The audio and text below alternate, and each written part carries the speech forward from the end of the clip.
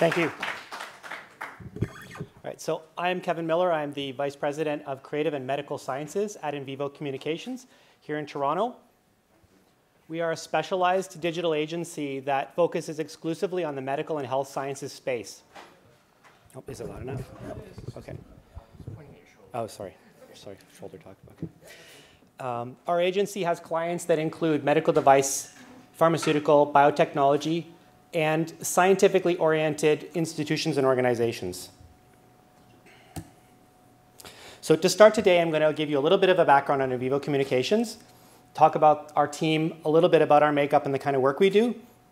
We'll go through some recent examples of virtual reality and augmented reality projects that we've worked on.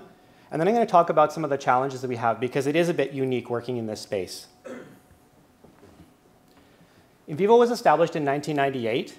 And although we are based in Toronto, 90% of the work we do is actually outside of Canada, primarily in the US, but also in Europe. We have a team of 70 people plus and growing. And I think what really makes INVIVO unique is that we have approximately 80% of the employees with a background in the sciences. And when you marry that up with the creativity that typical agencies have, you can produce some really great work that fits within this field. So what does our team look like? Well, it's a multidisciplinary team, all under one roof. We have everything from medical animators, developers, quality assurance, medical writing, user experience, strategic innovation, and instructional designers all together. At INVIVO, we say that science is at the root of everything. And we marry technology and visualization as a way of being able to accelerate learning and improve overall health. That's our mission. So what does that mean? Well, we have 4 major buckets of areas where we actually produce visualization and produce work. First one is medical content and writing. We do medical animations and videos. We do software applications, so anything from patient insight applications or tracking apps to calculators for physicians or e-learning modules. But it's the last category here that I'm going to speak more about, which is games and simulations. It's an area we've been in for approximately 10 years, and in the last few years, we've really gravitated towards augmented and virtual reality to have a leadership position in this field. Okay, so without further ado, I'm going to walk you through some case studies, specifically at the beginning with virtual reality and then some augmented reality ones. So we had a client, Medtronic, who approached us because they had a challenge. They wanted to be able to educate physicians on the use of drug-coated balloons, DCBs, as a primary therapy for peripheral artery disease. And they wanted to be able to take the great data they had regarding their own product and position it, the Medtronic, the Impact Admiral DCB, as the product of choice for any time this surgery is being performed. So how do we approach that? Well, we created an immersive 3D VR experience that could bring to life the key differentiating factors associated with this product, the Impact Admiral DCB. It was 7 chapters, and it covered everything from background information on the disease to properties of the device, the balloon, the drug, the stent, the excipient, all those characteristics. The platform for this was actually the Oculus SDK. This project was done in 2015, and at that time, that was the platform that was available to us. Upon completing the product, we actually created a little video that demonstrates a small snippet of what that program looked like, just so you guys can get a chance to see that.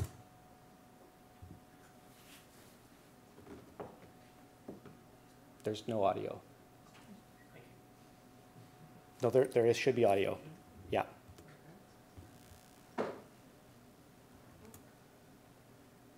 Nope, there's still no audio. Do we have it plugged into the right spot? Yeah.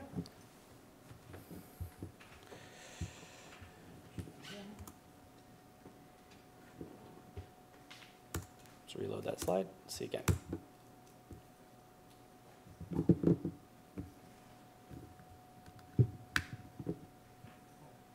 No? Can I get a second up here for you to? It should be playing from my laptop, yeah. Let's see.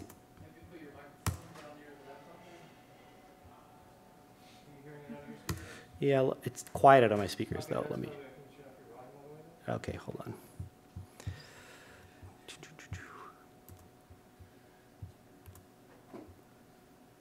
Give her, okay.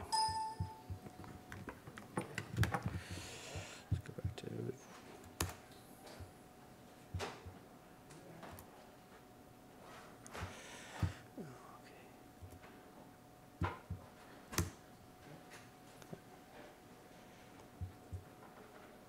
slideshow. Yes. Okay. Let's go back. Sorry.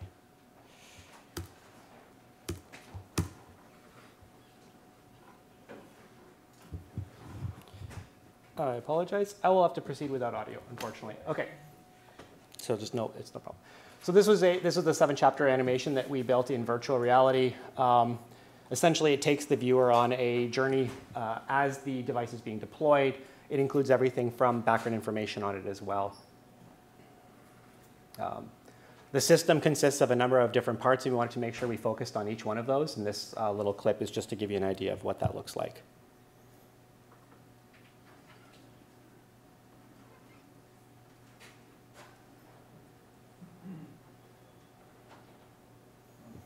All right.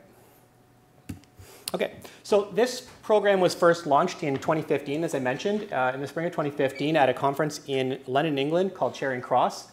We had 2 Oculus workstations that were set up there, and it was the first time that Medtronic had actually engaged a client to come and develop something on this platform. So it was very new for them. And the response that we got from that conference was fantastic. As a result, post-conference, a lot of the representatives that work for Medtronic had the opportunity to sign out one of these workstations and then travel to regional events where they could invite physicians to come and try it out. Since Medtronic hadn't done this kind of work before, they wanted to have a survey or some sort of to gather information that would help them to better understand how it was being used, what type of response that they were getting, how physicians were enjoying it, or what type of impact it would have on their business. So we created a survey that helped go out to the field force. And out of all the questions, I've just included a sampling of one of them because I think this is one that's really important. It was how has the Medtronic VR experience effectively helped you to drive your business? And keep in mind, at the beginning of 2015, Oculus had just come out. It was very new. So it's no surprise that it's a cool thing to talk about. It was a shiny object at that point in time. So no surprise there. But what was really interesting was that reps had been trying to engage in working with doctors for a long time, and 61%, even more than felt it was a shiny object, felt that it was an engaging experience. It offered them something that they hadn't been able to do with their physicians at that point in time. And they felt it was an effective way to explain a product. Only 5% of those people that actually used it thought that it didn't actually help drive business or help make a better understanding about what they were trying to do. So based on the success of that, we took the project back internally and we reworked it. So we made it work on a phone platform. We built it for the Gear VR system with a Samsung phone, created a user guide, headphones, and a custom kit. And this way we were able to ship out numerous kits out all over the world. So this is something that's currently being used right now with the Medtronic field force. And they're going to physicians and talking to them about this. The second case study was a client on the pharmaceutical sides, and it's Novartis. They asked us to create an empathetic and educational patient journey that would support the release of new treatment-free remission data that had recently been published. So what does that look like? Well, we decided to create an immersive and empathetic experience for audiences to understand the journey of a patient who's undergoing CML. CML is a type of leukemia. From the point of diagnosis all the way through their initial consultation with a physician, their first-line treatment, potentially switching to a second-line treatment, to the point where they may actually reach treatment-free remission. We chose a low polygon look for this for 2 reasons. First of all, the platform was going to be used on Google cardboards. And so we wanted to make sure that from a playback standpoint, from a latency issue, that there would be no issues, and low polygon helped to solve that. It also was a consumer-friendly and visually appealing way of approaching that challenge. One of the other visual things that we took into account was this was an empathy piece. We were showing a person who had ultimately been diagnosed with something that's very serious as they make their way through these different touch points along their journey. And so the world starts out grayscale and black and white when they first get their diagnosis. And as they go through each of these different steps through the VR experience, color is gradually added until the end where the entire scene is full color. This is how that was displayed at a conference in Spain earlier this year called the European Hematology Association, EHA. The third case study we developed is something a little bit similar to what Walter showed you guys earlier. In fact, we actually had conversations with the folks at Also VR about the work we're doing because it's very similar. We wanted to create a realistic operating room in virtual reality that could demonstrate the power of VR to educate, to train, and to market, specifically for our medical device clients. So we chose the HTC Vive because we felt that as a platform, it was probably the most closely associated with what a surgeon would be expected to do in that environment. They would need to walk around a physical space. They would need their hands to be able to have the dexterity to pick up objects, to move things, to perform tasks.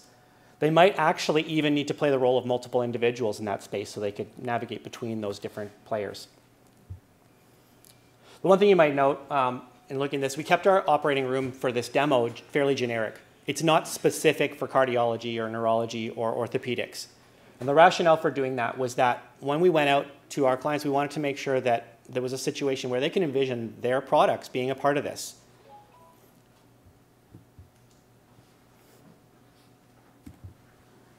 So I don't think there'll be audio for this, but maybe I'll just put mine down here. Can you guys hear that a little bit better now? That cord's not working.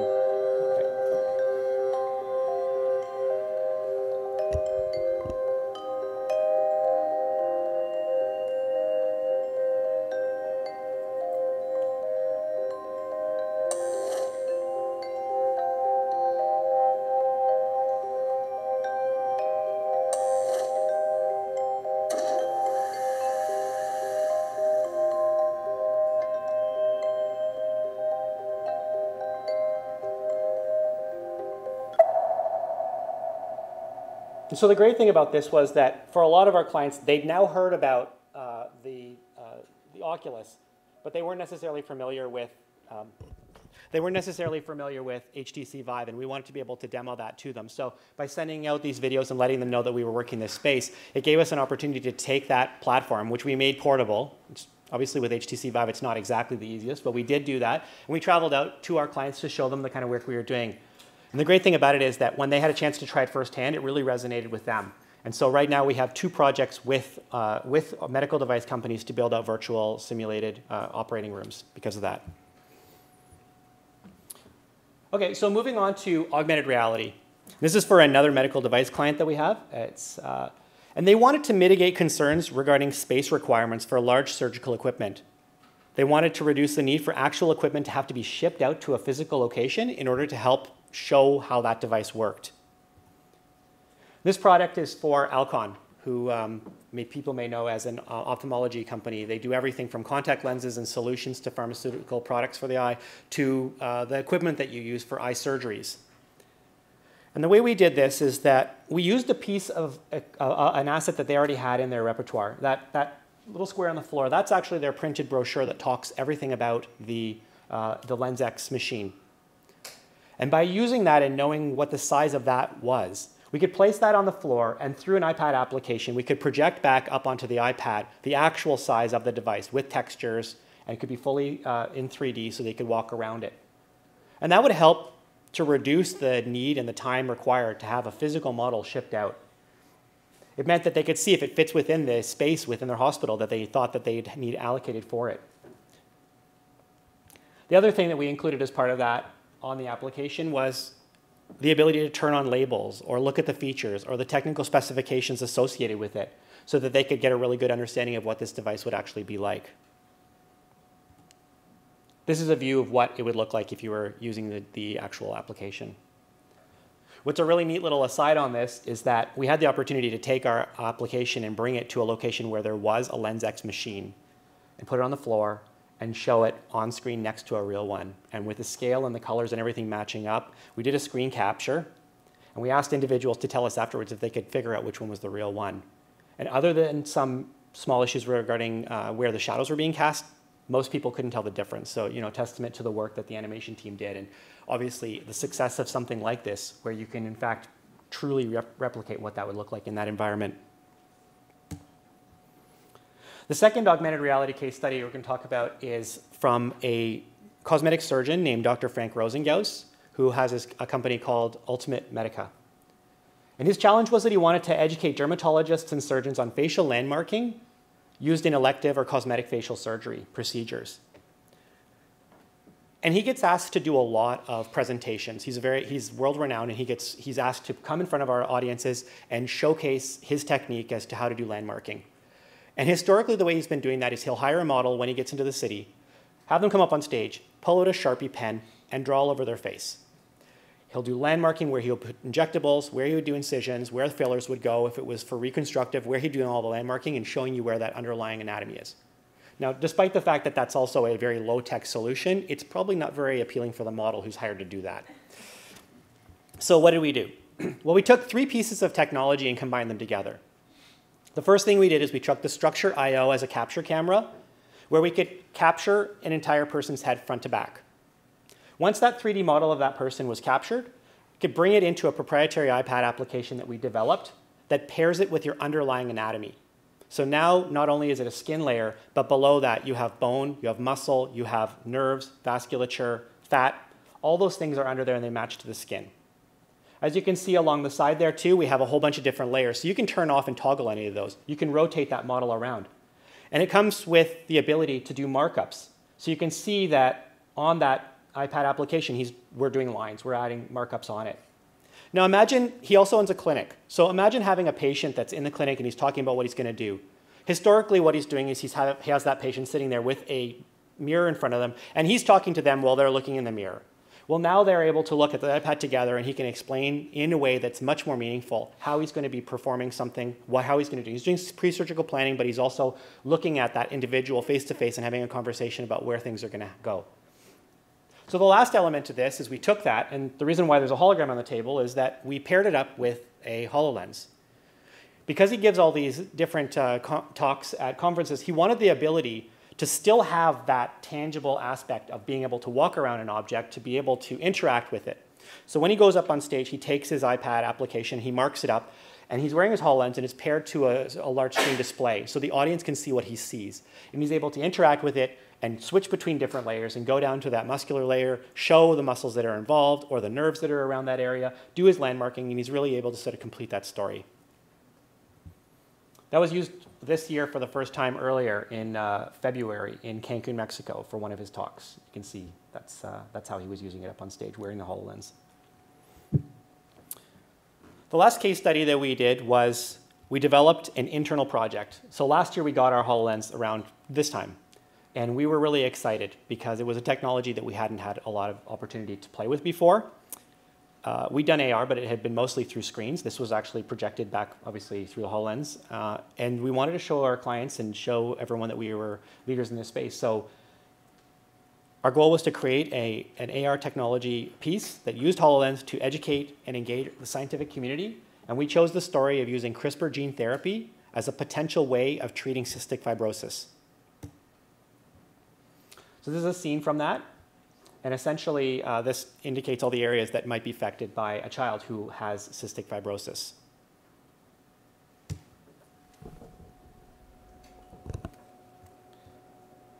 Well, our clients didn't know what HoloLens was, so we had to create a demo video to gain excitement regarding that.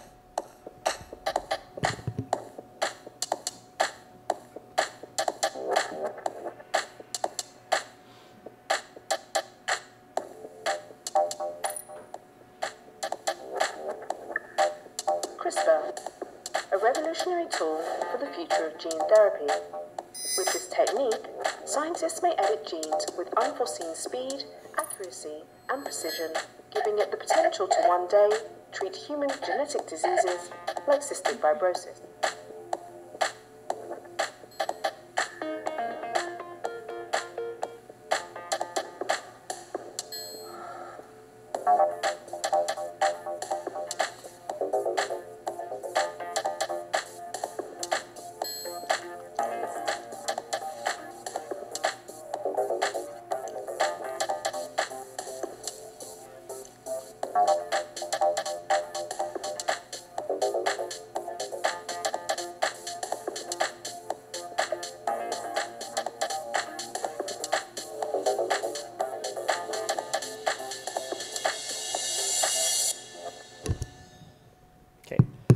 So for our clients who had never heard of HoloLens before, this was a way for us to be able to introduce that technology to them. And knowing that the HoloLens is very portable, it got us an opportunity to go out and show them that technology and experience it firsthand. So now that we've shared some of those case studies, I'm going to talk to you a little bit about some of the challenges, because this looks like a lot of fun, but there's actually a lot of work that goes into being able to get our projects to the point where they're at. One of the first things you need to know about working with mixed reality or augmented reality and virtual reality in healthcare is that there's a really large medical legal regulatory environment that you have to navigate. Anything that's included in your applications or in your programs has to be scientifically validated. We have to be able to have a journal reference or a citation to back up anything. And that's not just what the words that are being said, it's actually visualization as well. And we have to go in there, in some cases, and even defend that work in front of the regulatory body to talk about why we've made those decisions and how we've shown a macrophage binding or eating something, and make sure that it's accurate. You say, okay, well, we got through that part. Well, then there's another layer of that. In some instances, we have to put that same project through an additional regulatory environment, and that's at the federal level. So in Canada, that's a group called PAB, or in the US, the FDA. And we have to do that again. So you say, okay, well, great, we got through that. Well, after that, we have to make sure that any information that's included into our programs is balanced. If we're talking about the benefits of using a product or a device, we also have to make sure that the physician who's going to potentially prescribe this or use this knows about the risks associated with it.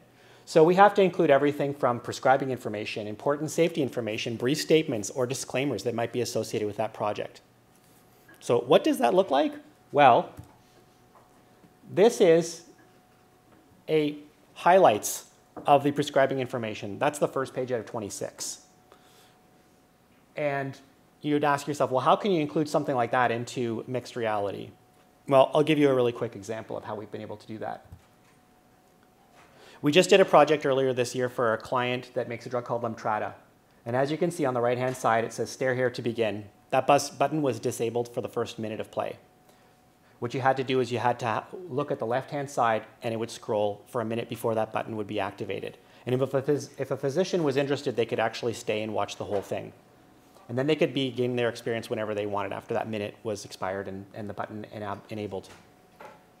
At any point during the actual experience that they were going through, there was an option for them to be able to use a dock just out of their field of view that would allow them to bring that material back up so that they could look at it again. So throughout the experience, this had to be available. The second thing that we experience is the fact that these reviewers that look at all of our content are historically not very well versed or haven't had a lot of experience in AR or VR. They're individuals that, for the most part, are used to seeing printed materials or PDFs. And if it doesn't fit in a box like this and can be printed out in front of you, they're really not sure how to look at it. And as we know, with augmented and virtual reality, for the most part, material doesn't always exist directly in front of a viewer. It can be to the left, above, or behind. So how do you present this kind of material to a reviewer or to a team that doesn't necessarily know what they're expecting? Well, we developed at INVIVO a custom mixed reality storyboard, and it includes a lot of additional information. It includes what the viewer might see off to different sides. It includes extra labels. It helps to provide them with a bit more of an overview of what this kind of experience is and provide them with guidance. It's an entirely different template than what we would normally use, but it's been really helpful in helping to make sure that those people that are looking at it have a better idea of what's coming. The second piece of that is we do an onboarding with both the clients and the reviewers at the beginning of our projects. We show them what they're going to be getting in advance and what that would look like at the end so that they can pair those two things up together. Because ultimately, at the end of the day, if you're not able to get these things approved, the project doesn't get finished. The last thing we have as a challenge is the fact that really at this point in time, a lack of really strong return on investment is not necessarily available in the mixed reality for the healthcare.